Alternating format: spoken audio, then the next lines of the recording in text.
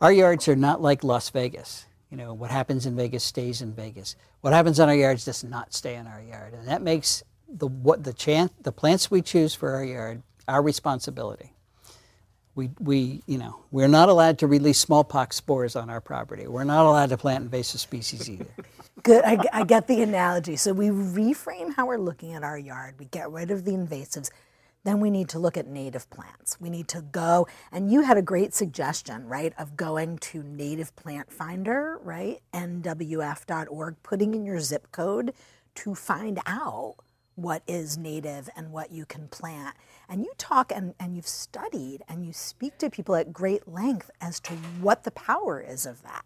That you have, in a sense, you want to choose things that are going to be productive for insects, animals. Right. Not all native plants